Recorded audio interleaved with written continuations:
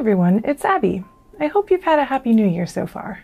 I wanted to create another chemise for my 1890s Ballgown project. I could technically use my Edwardian Ballgown chemise if I wanted, but I created that one at the beginning of my historical costuming journey, and it was made from a polyblend linen from Joann's, and it's a bit on the thick side. I had some extra lightweight linen from Dharma Trading Company that I wanted to find some projects for. As I had previously used this linen for my 1890s drawers, I thought, why not make a matching chemise? I wanted to use some cotton lace that I found in the clearance bin, and just have fun making pretty things. This is the last step before I start my 1890s ball gown, so it's pretty exciting. Let's get sewing! I lay out my linen and fold it in half lengthwise.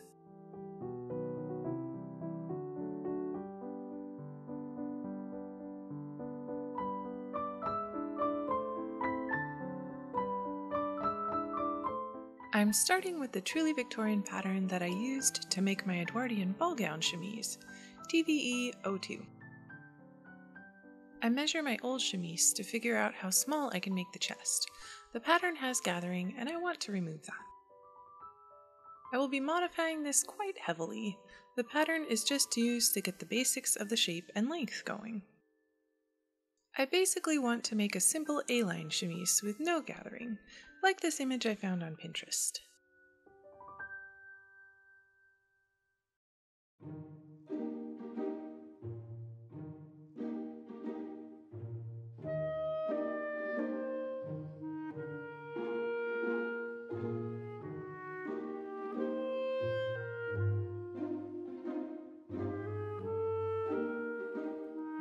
I fold the pattern where I want the chest measurement to be, and I lay it on the fold.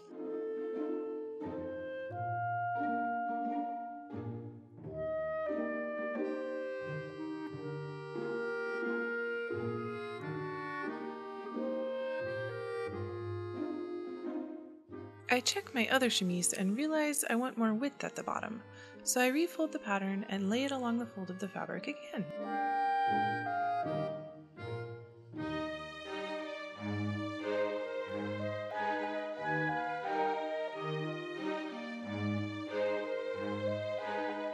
I pin that in place and give myself maximum width at the bottom.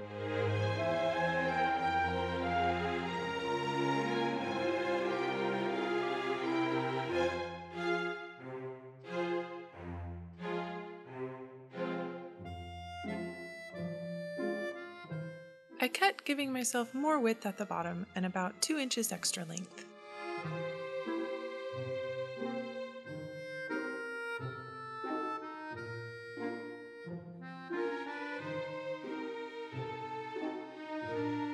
I'm narrowing the shoulder area, so I use the pattern as a guide and trim in from the edge, tapering to the shoulder.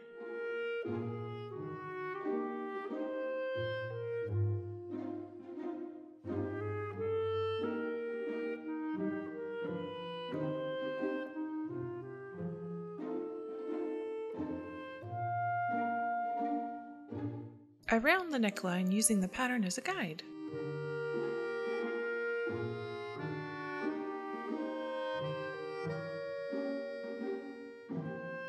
I trimmed a bit off the edge of the bottom to round out the hem. I didn't want points at the sides of my chemise. Off camera, I cut a second piece exactly the same as the front. I'm just going to have the back and front neckline be the same.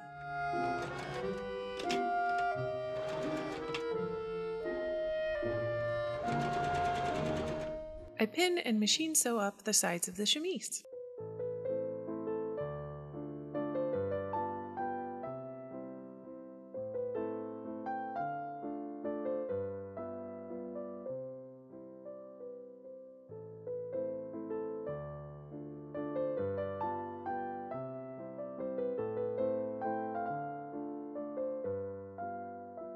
I trim one side of the seams.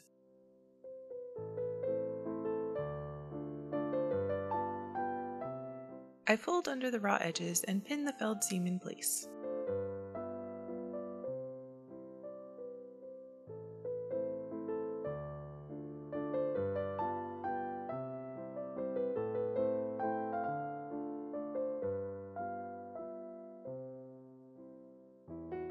I hand whip stitch the felled seam using a single waxed cotton thread.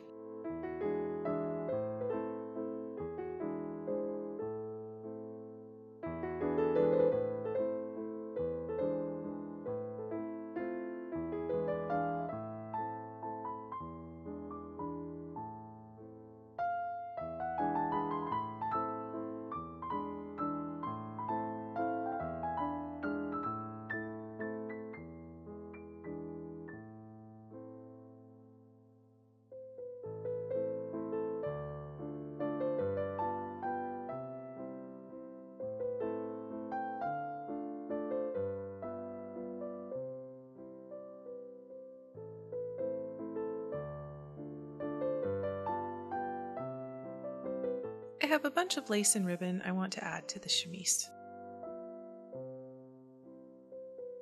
I have some poly beading lace from a previous project that I pinned to the neckline.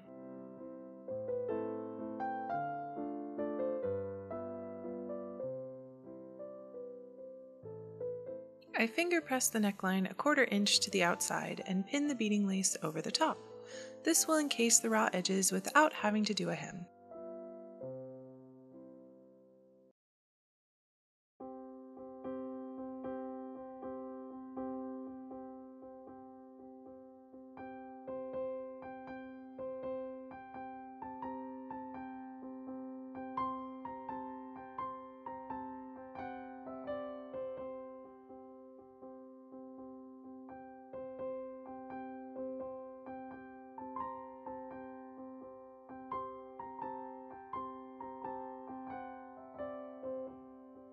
I have a couple different narrow cotton lace pieces that I'll be adding to the armhole and insetting under the neckline.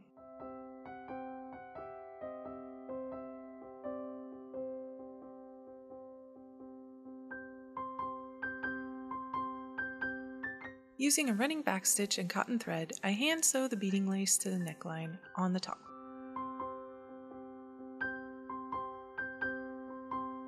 I inserted the ribbon, leaving ends at the top on each side, and hand stitched the bottom of the beading lace down.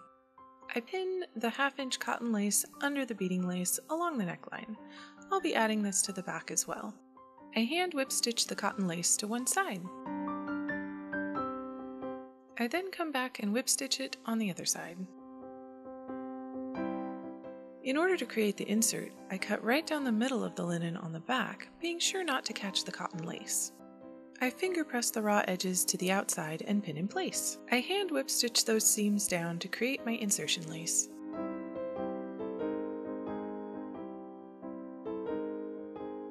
I whip stitch the other side as well.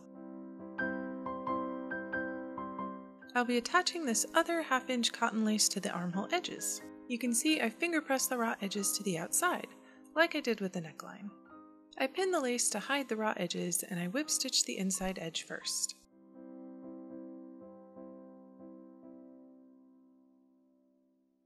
I flip to the inside and whip stitch the edge down, encasing the raw edges in the process.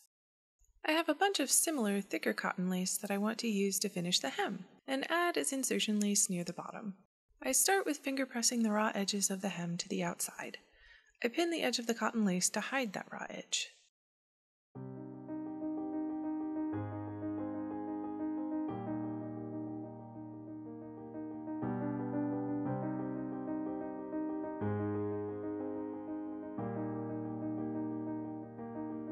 I pin the next piece of lace a little over an inch above that, and then a third one will be placed about the same length above that.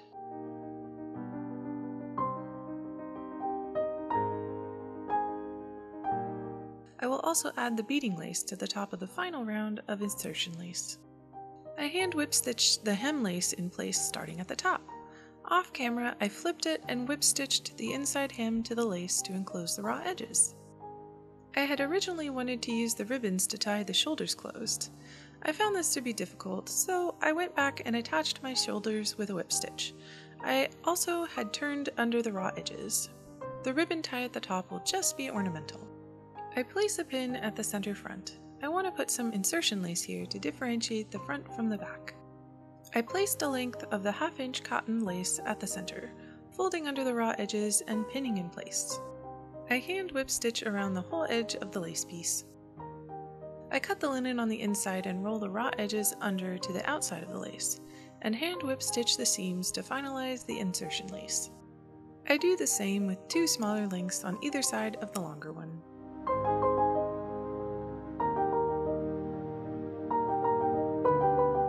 I whip stitch the second wide cotton lace to the bottom of my chemise.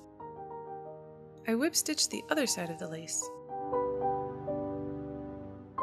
I trim about 1/4 inch from the bottom edge on the inside. I roll under the raw edges and whip stitch the seam in place. I then trim off the center fabric to create another 1/4 inch section on the other side. I fold under the raw edges and whip stitch in place. I did the same thing to the third length of insertion lace. You can see this piece is slightly different from the other ones. I placed this piece at the back. The front looks the same as the rest.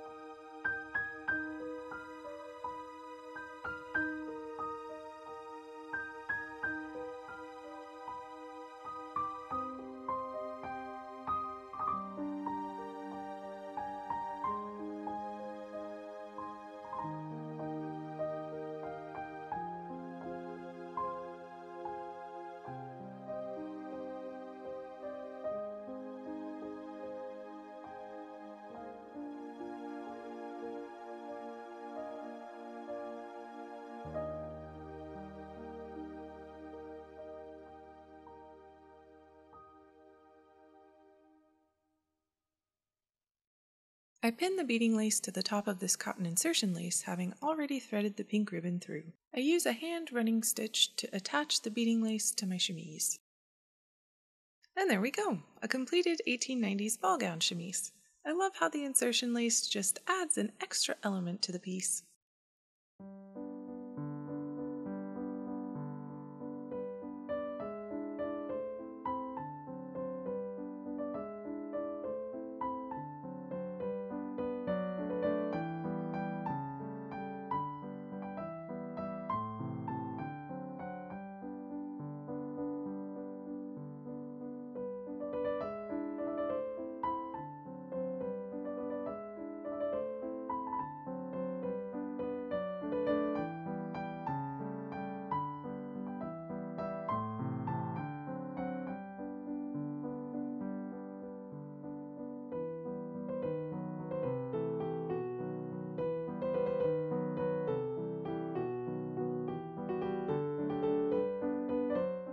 Thank you for joining me today as I made an 1890s ball gown chemise.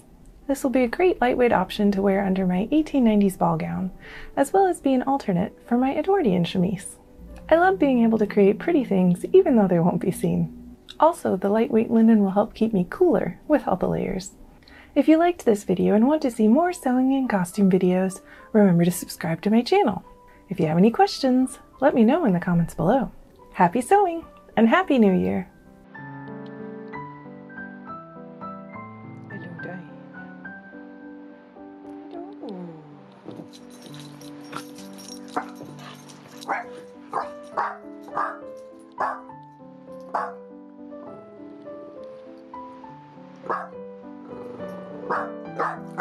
Hi,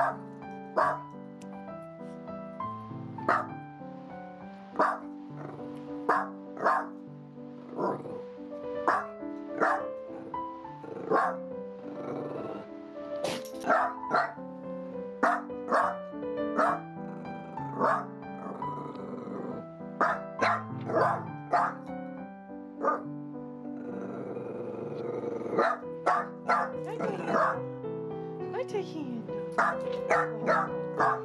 Oi, oi, oi, oi, oi. Hi, Bee. Hi, Bee.